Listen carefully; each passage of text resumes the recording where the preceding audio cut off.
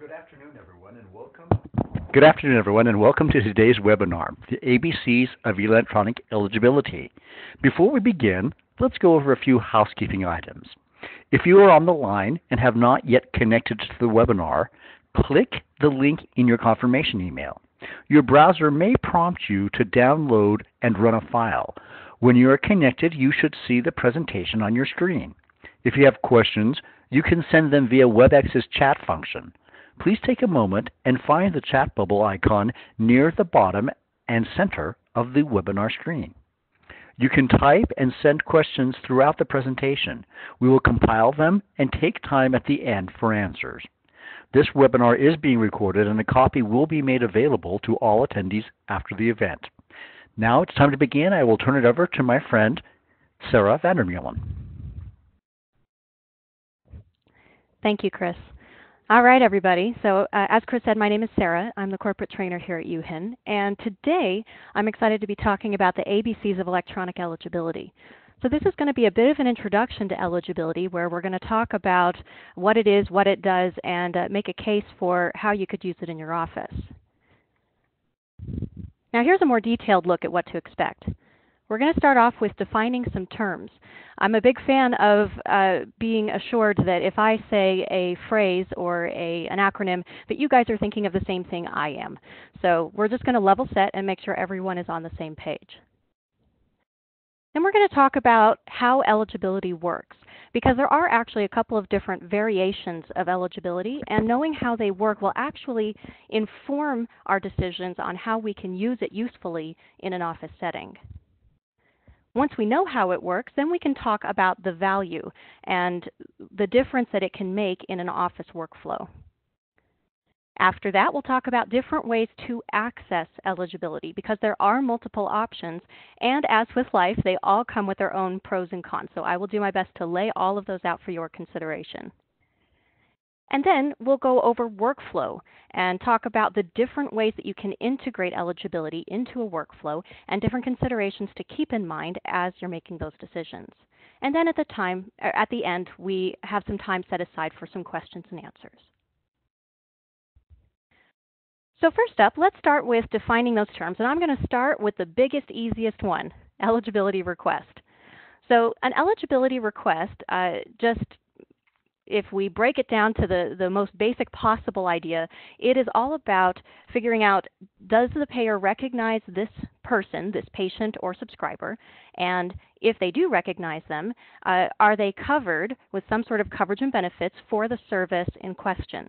Is there going to be some kind of payment at the end of all of this? Technically, I could call a payer and ask for this information over the phone, and that would be a type of eligibility request. However, for today's purposes, because I'm talking about electronic eligibility during this webinar, go ahead and assume that if I use the term eligibility request, I'm referring to the electronic eligibility request. This is where you enter some basic patient information into a software program on a computer.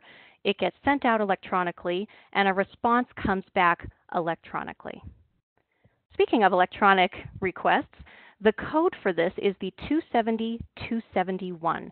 So if you're on payer websites, clearinghouse enrollment forms, there are lots of different places where you're going to see this code pop up, because this is what we payers and clearinghouses think of when we think of eligibility.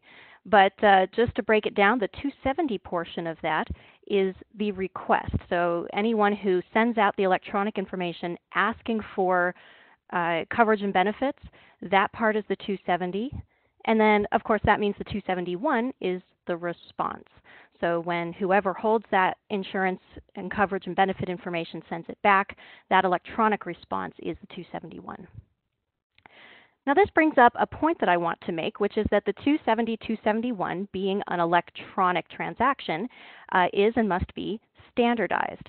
This is really the only way that electronic transactions work, because if you think about it, these electronic systems, they have to work on their own, automated, so that they're not being constantly overseen by people, which means it has to be very standardized in order for that to work properly.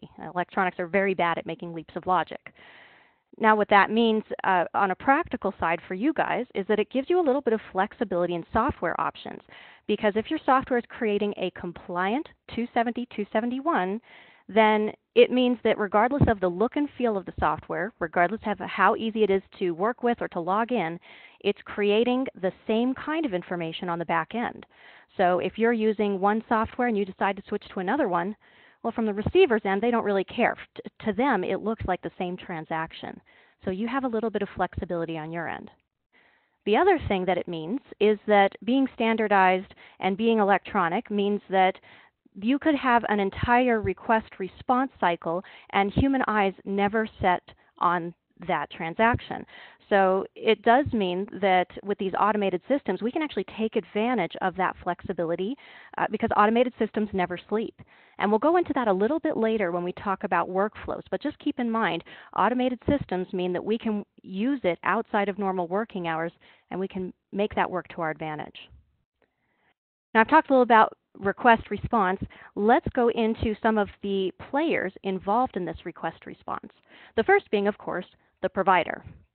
Now, the provider, when I use that term today, I am including hospitals and doctors' offices and labs and DME and assisted living and all the places that are providing some kind of service that they're then submitting for medical reimbursement. I am also assuming for today's purposes that it is the provider creating the 270 or the electronic eligibility request. I know there are some cases in which that is not what's happening, but the vast majority of the time it's providers. So today when I talk about the sender, the requester, I'm really talking about the provider. Now, many providers have a practice management software, which is then managed by a practice management vendor. Some of you guys may know this as an EHR or electronic health record software.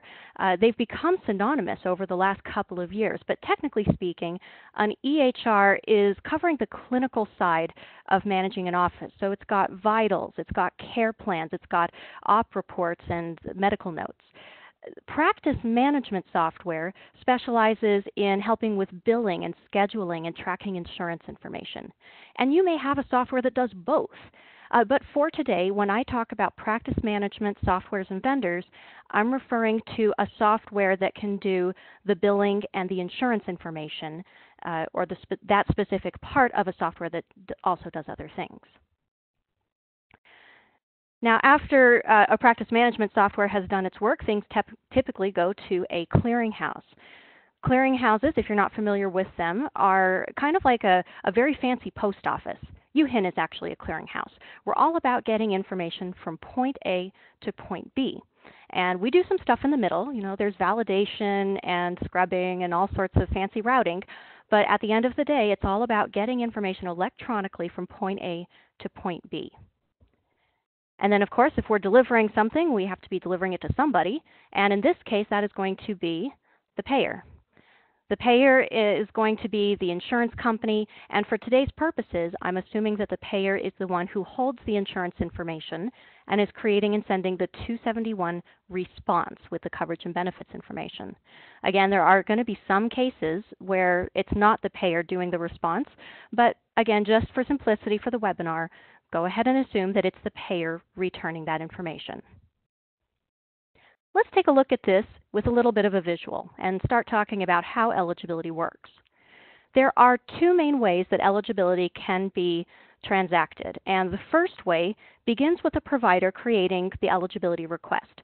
They're going to include some basic information about the patient or subscriber. This is the 270. This is going to be sent to the clearinghouse, then to the payer, and then the payer is going to respond back with the coverage and benefits on the same connection. This is considered real time, and it takes 20 seconds or less on average.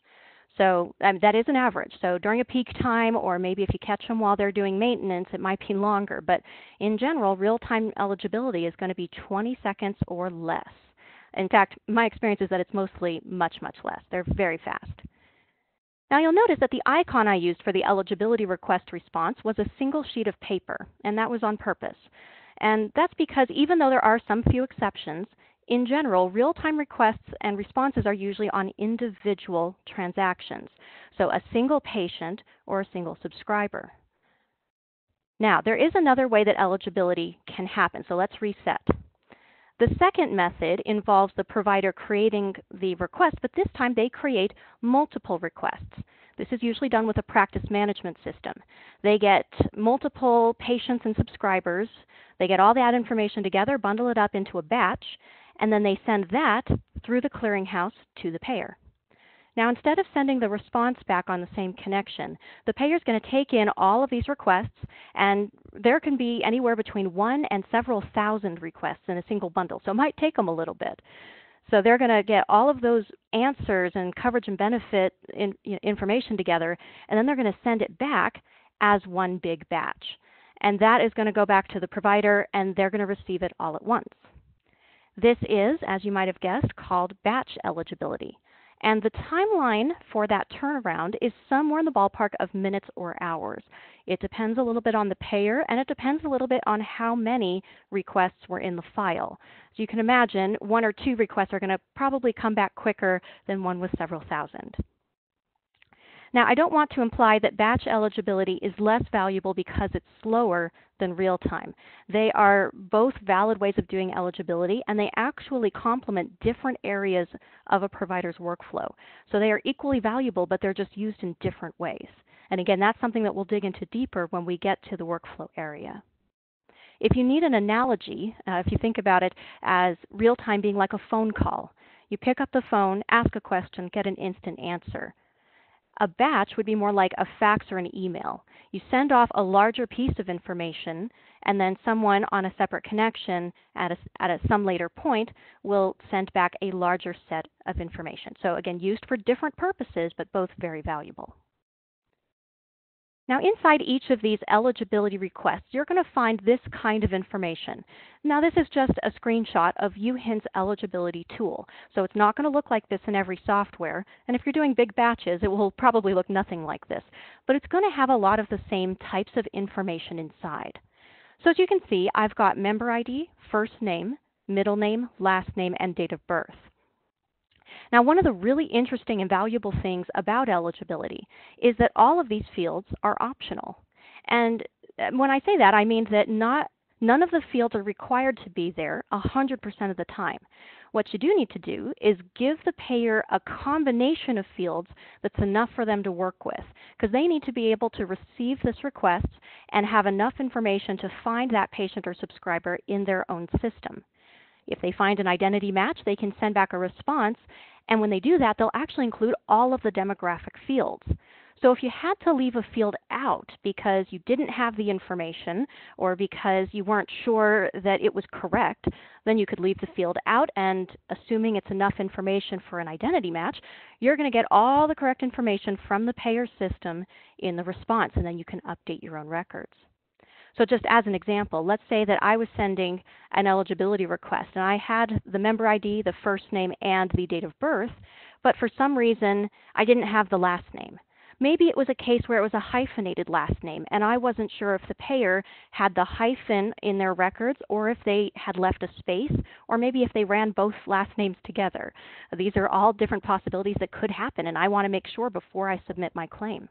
So I could send this off, and odds are good that I'm going to get a response with how the payer has the last name in their system.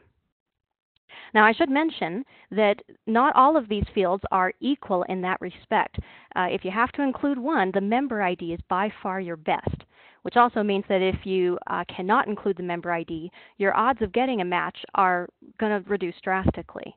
And the reason for that is that the member ID is going to be unique per subscriber, and possibly even unique per patient, depending on the payer and how they run those. And it's also the ID that all the payer systems are designed to run off of. This is really what they're meant to work with. So if you include the member ID and almost nothing else, you still have a pretty good chance of getting a match. If you can't include the member ID, it's still worth sending it because there are some payers and some situations where that'll still return a match, but just know that your odds are reduced, especially if the name is a common one. So if your patient or subscriber is John Smith and you don't have the member ID, well, you might not be getting a valid response. But if you've got a much more unusual name, well, your odds start increasing at that point. When you do get the response, this is just an example of how this might look. It's from the UHIN system. As you can see, it's got the demographics listed there so that you can then compare that to your records or to what the patient and subscriber have told you. If there's a discrepancy, this will give you a head start in figuring it out before the service is rendered. Because, of course, once the service is rendered, the time clock to get that reimbursement in before it interrupts your cash flow is already running.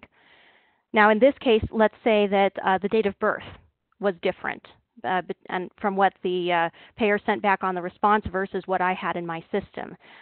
Either I could just update my system or I could check with the patient or subscriber and ask them to confirm which one is correct. Another thing to check for is whether you sent off an eligibility request for someone and you listed them in the subscriber fields, but when the response came back, they were listed as the dependent and with a different subscriber. Those are the types of things also that will help ensure that when you send out the claim, you can get it right the first time. So watch for those subscriber and dependent mismatches. There are other lovely GUI details inside of an eligibility response. This one is a fairly typical response in the category for professional office visit. So this is just your typical outpatient doctor visit. And there's a couple areas I want to draw your attention to here. First up, you'll see here on the upper left that this is specifically talking about copays. And there's a lot of information on copays in this little section. I can see the amount of the copay, $20 in this case. And there's also an area on the left where I can see whether a copay is attached to in-network or out-of-network providers, because oftentimes there is a little bit of a difference there. I can also see if there are any messages, any specific text instructions that the payer wanted to send back to provide some further clarity. The really great value of having this information is really about talking to patients up front about their patient responsibility. I'm sure that most people have had this scenario where, not even implying any kind of ill intent, it's just that patients are much less motivated with urgency after the service has been performed. So if you're able to collect payment amounts that you know are going to be patient responsibility up front, then that can get done quicker and without any hassle. There's another area, too, of eligibility responses that's particularly valuable. So I'm going to bring up another screenshot here. In this one, and again, I'll draw your attention to specific areas, this is about out-of-pocket stop-loss amounts. On the left, we can see that it will tell me if the amount is related to family coverage or individual coverage. And then the last two spotlights there, you'll see that it's got time period information. So the calendar year out-of-pocket stop-loss amount is $4,000. And underneath that, I can see that the remaining out-of-pocket stop-loss amount is $4,000. So I know that they have not met any of their out-of-pocket stop-loss amount. So this informs my conversation with the patient. At this point, I can tell them that for sure there will be some amount of patient responsibility for this visit. Now, if the remaining out-of-pocket stop-loss was at zero, then that would tell me that they have met that amount and that the insurance will probably kick in 100%, and there may not be a patient responsibility amount up front. So this is, again, going to tell me how to set up my conversation with the patient so that the patient is informed, they know what to expect, and then, of course, any proper amounts can be collected or not collected as the case may be.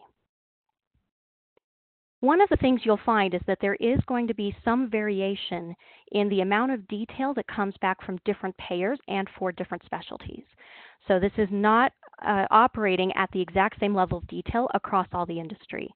So if you are finding that you're constantly having to call in to get a piece of information that's not appearing on these responses, please let us know, especially if it's something that none of the payers are sending back in their responses. It could be that the electronic standard version that these are operating off of doesn't allow them to send it back, and that's something where we can play a part. UHIN has seats on many committees on the national level that are working to update these standards. And so if we know that there's a particular problem, we can be your voice on the national level. So when we get to the end, when my contact information is displaying, if this is your situation, please let me know and I will do what I can on your behalf. Depending on your software, you may also have the option to do a more specific type of request. And this is, again, just what it looks like in the UHIN software. It may look a little different in yours. But what we've got here is service codes on the left. There's actually 187 service codes, and they go over all sorts of different types of services and specialties. Now, if you have a very specific set of needs for your eligibility request, you only need to know, say, about allergies and allergy testing. You could put those service codes over in the area that says these are selected, and you could send that off with your request. And that tells the payer that you only want to know about allergy and allergy testing. So you'll get all the details on what they have regarding allergy and allergy testing, and you would not get any of the other details. So it will help you narrow your focus and get a much more specific, focused response. Now, if you are not getting responses with the kind of detail you're looking for, make your search more broad, because this is another one where it's not supported equally across the industry. I should say, though, with both this and the things on the previous screen, which are actually called accumulators, where it's showing a remaining amount of a benefit, those types of things are getting better all the time. The payers know how helpful they are, and they have been working very hard over the last 5 or so years to keep including more and more of that detail. So you're probably starting to get the picture at this point that one of the really valuable parts of eligibility is in its ability to prevent errors during the claim process. Because as I mentioned previously, after the service is rendered, that's when your clock starts to get that reimbursement from the insurance so as to avoid having a disruption in your cash flow. So that's the part of the process we want to protect. By doing eligibility before the service is rendered, we have the possibility to prevent many, many problems.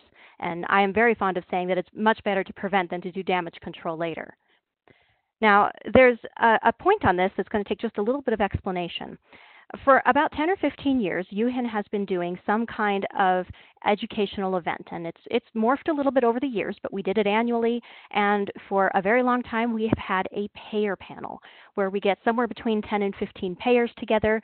We stick them in the front of the room, and we let the audience ask them questions. However, we've also asked the payers over all these years to come prepared with their top errors that they see on claims, and to tell the audience what they can be doing to prevent these errors from happening. I'll tell you that 9 out of 10 times over all of these years, the top payer errors can be solved with eligibility, and they can be solved before the point when the service has been done. And I'm going to give you the top 5 here. The first one is a patient name or date of birth mismatch. So this could happen because the patient name doesn't match with the payer system, or the date of birth doesn't match, or the name and date of birth don't match each other. And this could happen for perhaps for reasons like typos, or maybe there was a confusion between patient and subscriber. Maybe the subscriber name and the patient birth date got put together. Hyphenated names or name changes. Those are also ways in which there could be some kind of mismatch with the name or date of birth. So again, this is something that eligibility can solve, because if you're sending off the eligibility request and comparing the response so that you know if there's a discrepancy in those demographics, well, again, that's something that you can be figuring out before the service is ever rendered. The next one is not eligible. And what they mean by that is that there has been some sort of change or loss of insurance, or maybe they are not eligible for a specific type of service. There are lots of different levels at which this can apply, but basically, if you have sent an eligibility request, you will know if there is anything being marked as not eligible, especially if you send it as an explicit request with that service type code. And I just need to know about mental behavioral health. Well, then you'll get that response, and you'll know for sure whether they are eligible or not for that type of service. Outdated policy is another one that came up frequently, and this was happening in cases where the policy was at one point correct, but it is no longer correct. So you'll get that a lot with, again, changes to insurance policies, and also with young adults coming off of their parents' policies, especially in that 26 age range. You're going to see a fair number of those. Again, something that can be solved by just checking that eligibility response. Now, the one that says subscriber details, the payers had specifically mentioned that what they usually see here is that the subscriber name and date of birth is not correct. Now, I do a lot of initial trainings for people who are new to billing, and I found that it's not always the first thing people think of to note down the subscriber's details. Everyone gets the patient name and birth date and address, but sometimes it's not something that we initially think of to collect a subscriber name and birth date and address. So if you're not already doing that, definitely start collecting that information. If you are collecting the information, just make sure to double check the details. One of the ones that seems to come up is especially with divorced families. You'll have the child who is the patient, a parent is the subscriber, but the parent and the child are residing at different addresses. So those are one of those cases where just make sure to double check some of those details and it'll save you some grief down the road. The last one is payer not primary. So this means that some other insurance is in play, and it could be that maybe there's a dual coverage through another insurance, and this particular payer thinks that the other payer is first on the policy. Now, I should mention that in an eligibility response, if the payer knows that they are not primary, and if they know who the other insurance is, a lot of times they'll include that information in their eligibility response. I've also seen a version of this where a specific type of service was outsourced through another payer, and the initial payer that we checked with told us this service through another payer, and it told us who the payer was so that we could then contact them about benefits. So this is another one that is not universally applied throughout the industry. Not everybody does this, and it does depend on the payer knowing who the primary is. But when they can, they do try to include that. At this point, I hope I've been convincing everybody of the value of eligibility. So this is now the point where we get to talk about how you can start applying it and getting access to it for your office. One thing to note about accessing eligibility is that you do need to have two systems that can talk to each other. Now, the good news is that all HIPAA-covered entities, which includes providers who send electronic files, payers, and clearinghouses, were all required to be on the same electronic current version of eligibility. So our computer systems should be able to talk to each other for that. They're speaking the same language. Now, that does beg the question, though, if there are HIPAA-covered entities, are there non-HIPAA-covered entities? And the answer is yes. And for some reason, property and casualty and auto are not HIPAA-covered entities. So they're not required to be on the same electronic standardized version. Now, that being said, your odds are still very, very good that any property and casualty or auto place that you want to exchange eligibility with, there's a pretty good chance that they actually can, because even though they're not required to be on the current version, they know most of the people they do business with are. And so if they want to be interacting with you guys, it's best in their best interests to be staying updated and keeping up with the rest of the industry. So if you want to try this with property and casualty and auto, go ahead. Just know that there is no guarantee that they will have a compatible system to accept the electronic eligibility. Now, even if you've got all of the versions all in sync and you know the computers can talk to each other, just so you know, some payers require enrollment before you can actually start transacting this electronic eligibility. So some payers don't. It's still worth it to just try submitting and see what happens. But if you get a response back that says something like they don't recognize the provider, then that just means that you need to enroll. It's just kind of a way of giving them a heads up, and then they will turn on the connection so that you can start getting that information to flow. If you need to do any enrollment, check with your practice management or clearinghouse. I know that UHIN assists our members with doing this kind of enrollment. It could be that other clearinghouses do as well, so it's worth a shot. And then if you never work with your clearinghouse but you go through your practice management for everything, it could be that that's something they would assist with as well. So just check with your contacts and see if you can get any help if this is something that you need to do. Now, as far as actually creating and sending the information to the payer, there are a couple different ways that this can happen, and this is the part where I get to try and outline the pros and cons of each of the options. The first one is through payer portals. So this would be when you log on to a payer website or portal and you type in some information about the patient or subscriber, and then they respond back pretty much immediately with the information all inside that portal. This is based off of sort of a real-time type of structure. So you're doing individual requests and you're getting individual real-time responses. The pro of using a payer portal is that they sometimes have access to additional helpful hints that are not sent through the standardized transactions. This depends on the payer. So some payers will have them, some won't, but that is a possibility. The con of using a payer portal is that you would have to log into each payer portal separately. Depending on how many payers you're working with, that can equal a lot of logins. The next option is a clearinghouse portal, which is very similar to a payer portal in the sense that they're usually based on a real-time workflow as well. So you're usually going to log in, you're going to type in some basic patient information, and then the response will come back individually but real-time. The pro of using a clearinghouse portal is that you can typically access many, many payers through the same login, so that you don't have to be constantly logging in and logging out of different websites.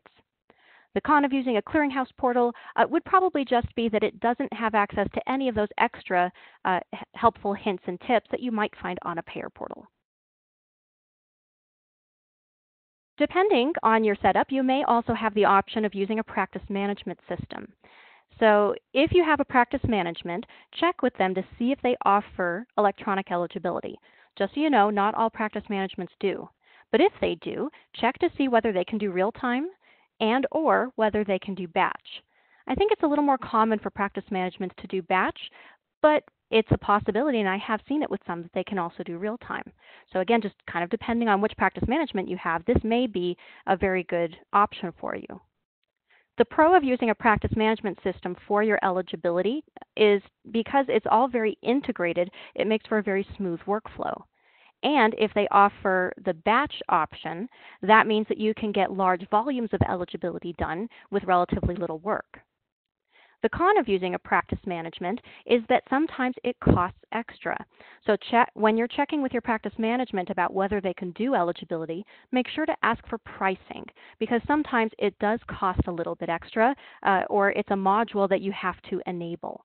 So just double check with your vendor. Even if it costs extra, I just want to reiterate how valuable this transaction is, because if you're preventing problems before they get to the part where they're imperiling your cash flow, well, that seems like a really good option. The last one is what I'm calling third-party eligibility. So in this situation, I'm assuming we've got an organization that does most of your billing needs. And maybe let's, for example, say it's a practice management, and they can do batch they can do batch eligibility, they can do your claims, they can view your reports, they can do your posting. But maybe it doesn't offer real-time. And remembering that real-time and batch complement different parts of the workflow, let's say you do want real-time, but you also don't want to get rid of your practice management because they're good for everything else. Well, this is where you might go out to a third party, another company that will do just the electronic real-time eligibility. I know that UHIN serves as the third party for a number of people, and I'm pretty sure this would be standard, but we do have reduced pricing for people who just want the eligibility. So as you do your research, if you want to go to a third party company to get this eligibility added, it should be pretty affordable, and I would definitely recommend checking into it. The pro of doing this is that you get to add in missing pieces of functionality. And then the con would just be that because it's not integrated with your usual system, you might end up having to enter a little more information manually than you would have with maybe a different option. Now, when it comes to actually checking eligibility, there are three main points in the workflow that are especially popular for this. Now, I'm just going to say up front, I'm not going to advocate that everybody does all three of these workflow points for checking eligibility, because that would be a bit intense. But mixing and matching is going to be the name of the game. So first up, we've got at the point of scheduling. When you schedule the patient, this might be, for example, a good time to do a real-time eligibility check. You're on the phone with them. You're saying, I'm scheduling you for the 4th. Can you give me your insurance number? I will check and see if you have a copay. So you check it while you're on the phone with them, and then before you hang up, you've confirmed their appointment, you've confirmed they have a $25 copay, and that they will be prepared to present both their card and their copay at the time they come in. These are, again, being proactive to prevent problems from coming up, and patients really like having that heads up so that they know what to expect. So at the point of scheduling is one possible time for checking eligibility. The next one is the day before. Keeping in mind that there can be a very long gap between scheduling and the actual appointment. And of course, if you have a couple months in there, a lot of things can change with a patient's medical needs and history in a month or even a couple months. Then you may want to check it either for the first time or even again the day before they come in. The day before is close enough that we're pretty sure nothing major will change before they actually arrive. And it's also going to give us a little more wiggle room because we don't have the patient arriving, in the next hour or when they're standing right there. So if we need to push it out 15 minutes or a couple hours, do it at night, we have that option. This would also be an excellent time to do a batch eligibility request. Remembering that automated systems never sleep, we could use that to our advantage here. So if you have a practice management system, you highlight all of your patients for the next day, and you say create eligibility. And of course, the actual workflow will depend on your software. But let's say you do that. It bundles it all up into a batch, it sends it off, and it may take hours to run, but that's okay. You're going to go home and enjoy your evening, and it's going to be running overnight, and it will be there waiting for you when you get in the next morning. The third option is upon arrival, especially if you accept walk-in patients when you need to double check and see what their insurance is, if they have any, if you take it, or also when you have those inevitable moments when a current patient only remembers to tell you upon their arrival that they have had a change in their insurance. And then you need to update your files and find out the new copay and all of those lovely details. So depending on your number of patients and your workflow and how often patients are arriving, arrival may be a good time to do some of those eligibility checks. Now again, you don't have to do all three of these, but I would encourage you to consider mixing and matching one or two of them to see if that would work with your particular office. So if you have a large number of patients, I would probably recommend that you check when new patients are scheduling and doing a big batch the day before. Now, if you don't have access to a practice management that will do big batch transactions, you can still try to do them at night after everyone is gone. There are no patients there. It's less distracting, and you can just get those real-time ones sent out and then logged back in pretty quickly.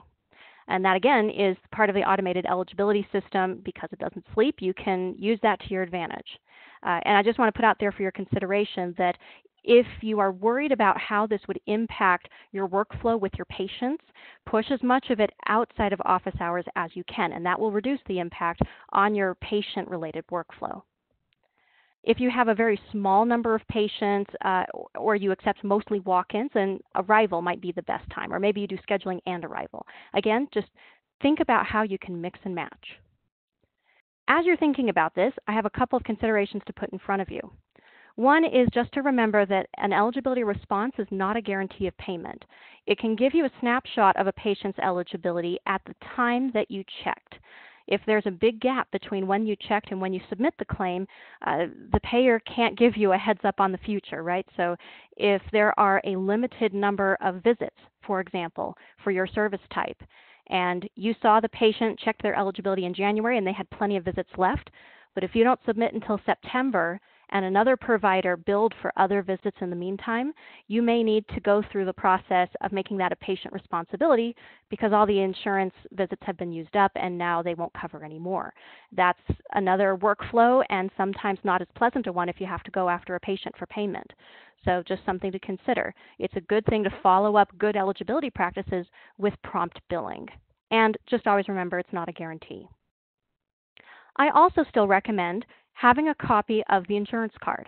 Now, I know I just spent a little while telling you about how you can get all this information from the eligibility response, but keeping the insurance card or a copy of it is still a good best practice, because if something comes back on the eligibility response that raises questions, you have at least one avenue to explore before you have to go bugging the patient or the insurance. So if you get a date come back that's different, say the patient birth date, if that's something that they put on the insurance card, you can check there. If the name was different, you can check the insurance card. If they say patient not found, you can see maybe did you put a typo in when you were putting in the member ID. These are all things that you can double check before you have to go to the patient or the subscriber and ask them to verify the correct information. If you're a UHIN member, you actually already have access to this eligibility, and I would definitely encourage you to try it out. There's no extra charge for it, and we really like to see people prevent issues with their claims billing process. So if you haven't used it before, just head out to our main website and go to the Members tab on the upper right. You'll see a drop-down like the one I've got pictured here. And I know it's a little small, but you're going to be going and looking for the one that says My UHIN. I'll put a circle around it here. My UHIN, I know, doesn't say anything about eligibility, but My UHIN is our one-stop shop clearinghouse portal, or at least it will be our one-stop shop. As we are upgrading our products and services, all of the new and updated ones are going to live in My UHIN. Eligibility was actually the very first one to be moved over. So you can go to My UHIN and do all of your eligibility real-time through there. Once you get to the login page, if you have logged into My UHIN before for any reason, just log in and look for the button for coverage and benefits. If you haven't ever logged in before, but you are a UHIN member, look on the bottom right under the sign-in button for Account Upgrade. That will walk you through a process. It will ask for some login information for a different UHIN product. That will help us identify that, yes, you are a UHIN member, and then it will help you create a login specifically for My UHIN. At this point, I would like to go ahead and take questions. So remember, if you have any questions, submit them via chat, and then Christopher will read them out, and I'll answer as many as I can. All right, thank you again. Take the moment to find the chat button, and we will be glad to answer any questions that you may have.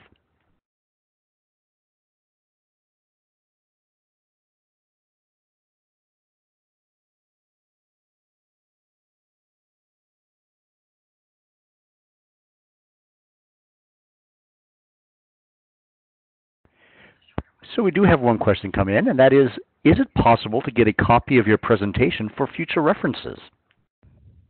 The answer to that is absolutely yes. In fact, anyone who registered is going to receive a link probably in the next day or so that will link to a video of this presentation. So you're absolutely welcome to view the video, show it to others. If you would like a copy of the presentation itself, I am also happy to send that out. Just keep in mind that a lot of the value was in the commentary, so to speak. Not a lot of the data was actually on the slides. But if you'd like the slides, I'm happy to share them. All right, we have another question. If we use TriZetto and UHIN, who would be considered our third party? Do you interface with ECW? Excellent question. So this is starting to pick up on a concept that not a lot of people get familiar with. But basically, clearinghouses often will connect to each other, and we can daisy chain, so to speak, so that a transaction may move through several clearinghouses before it gets to the end destination. If you are using TriZetto as your primary clearinghouse, then I would actually just consider that just your regular workflow. If you only used TriZetto to send your eligibility, then TriZetto would be your third party. Now, for the second part of that question about do we interface with ECW, the answer is yes. We do have customers on ECW who are sending directly to and from our system. So if that's something you're interested in setting up, just please let us know and we're happy to look at your setup with you. All right, Sara, we have another one, and it's a two-parter. The first part is, we have heard that all payers in Utah must provide eligibility information. Is that true? That is an excellent question. So the answer is that if they are going to provide eligibility information, they need to provide it up to the current standard. So if they're going to do it at all, they have to do it properly. However, as of right now, I'm afraid I don't think that they are required to provide eligibility support for electronic eligibility. The second part of that question reads, do they have to make 270, 271 transactions available so that we don't have to check their individual payer websites? And this, I can see why that would be put in with the first part. So I'm afraid that they are, as far as I'm aware, not required to support a 270, 271. Now, that being said, most of them do because they know how much it reduces their call volume. And if they do support a 270, 271, they have to support the minimum standards on that transaction. We have a question and a statement. The statement is from Angie Jackson, who says, that is so great, thank you. And the question is, do you foresee AARP allowing electronic eligibility requests in the future? That is an excellent question. You know, I have always been of the opinion that this transaction is going to be just increase because, again, it reduces payer call volume. Now, we have seen a recent move where a number of payers have been investing a lot in their payer portals, and there may be a couple that are really going to put their energy there rather than in the 270, 271. But the volume comes with the 270, 271 because a payer portal usually is a one-by-one. And if they are getting 100,000 calls, it's unlikely they're going to get someone inputting 100,000 eligibility requests directly into a portal. However, you could have an automated system do that in a very short time. So I personally am of the opinion that it's quite likely, especially if the providers and the subscribers to that insurance are telling the insurance that they want it. If they keep getting noise from their community that says this is a valued transaction and we want you to do this, it makes it more and more likely that they will do it. All right, again, if you have a question for Sara, please put it into the chat box.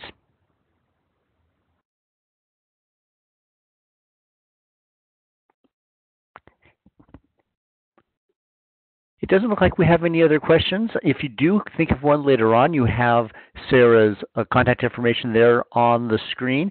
Thank you, everyone, for joining us today, and let us be the first to wish you a very happy Thanksgiving season. Thank you all for joining us. Bye-bye.